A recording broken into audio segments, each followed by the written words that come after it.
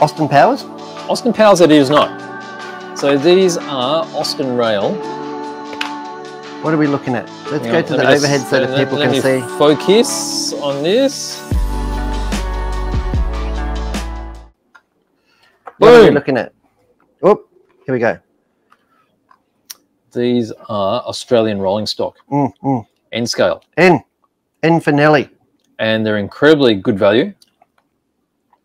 And they've got great detail. I'll be the judge of that. So you're probably really familiar with this one. This one's Hague whiskey. Not at all. Aren't you? Why would they have an Australian thing? Is it manufactured in Australia? No, but I think they have some. Did they just sponsor them? That was a really affordable real Scotch whiskey. Was and it? then we've got Hearns Paint, which is an Australian brand. I do know Hearns Paint. And then we've got Carlton United Breweries. I've heard of them. Okay, so that's a local I think I have tasted some of their wares over the years. Yeah, so that's a malting barley. Malting. Yep. Barley. And then you got a bee van. A bee van. Is that to make honey? No. That's a bit weird. So there you go. And they all come with really good microtrains couplers. So what's that going to pair to? A pair straight onto Aussian Locos and also Gopher. And Gopher? Yeah. We love Gophers, don't we? What are you doing? Oh, these are hard to open, are they? Is that why you're looking at me like that? Wow. Now I know why you're looking at me like that. Look, like this, all right? I didn't have my nails on. Yeah, give me the other one. Too early you pull this one out, you can pull out. I think I can trust you to pull that one out.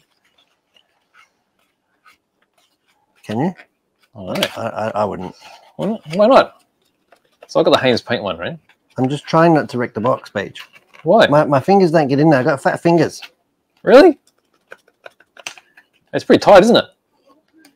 Because they're in foam. It's like suction. They're in by suction. Here we go. Here we go. So there's a Hearns one. Let's pop him out. Can I take it out? Yeah. That would be good. There we go. This is a Hearns one. That could have been a car of the week. Because aren't they called cars? They are called cars.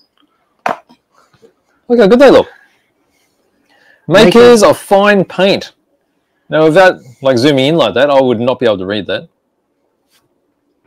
There's those little couplings. So they're knuckle couplings like KDs. They're just tiny. They look really good. Wait, scale. What does the thing hang off underneath for? That's for uncoupling. So you can automatically uncouple these. You can drive it over an uncoupling platform, and you have magnets on each end. And when it rolls past, it'll open one side and open the other side simultaneously, and then they'll decouple. That's what that thing's for. I think we need to do. It's a whisker. I think it's a decoupling whisker. It's a whisker. They call them whiskers. I'm sure they call them whiskers. I think you're making it up now. I don't make stuff up. What are you talking about? Do you like that? I sort of do. I just don't understand it. So here's the whiskey one. What year is that? 1627. 1627. Before even you were born.